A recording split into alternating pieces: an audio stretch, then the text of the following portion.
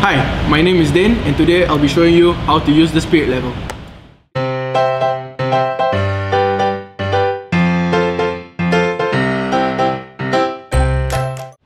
The spirit level is an instrument that is designed to indicate whether a surface is horizontal or vertical. The bubble will be used as a marker for measuring level lines.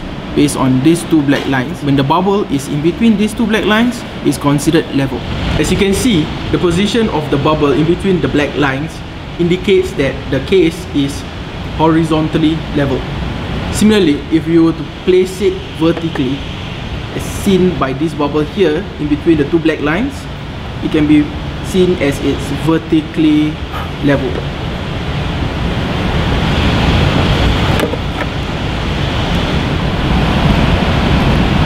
As you can see from the bubble indicated by this bubble here, it crossed the black line.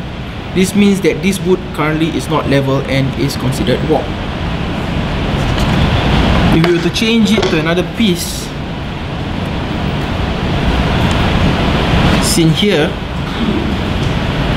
this piece is leveled throughout. As seen on our 3D printer, the build plate is currently not level, as indicated by the bubble on the spirit level. Now on this example, the build plate is currently level as seen from the bubble itself. The platform is currently level.